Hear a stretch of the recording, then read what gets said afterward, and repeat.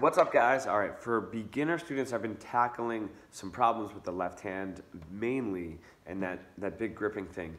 But after another lesson, I saw where it really starts coming from is everyone seems to really, they just start playing like this. So that, so you can really see everything. It's almost like laying the guitar out like a piano.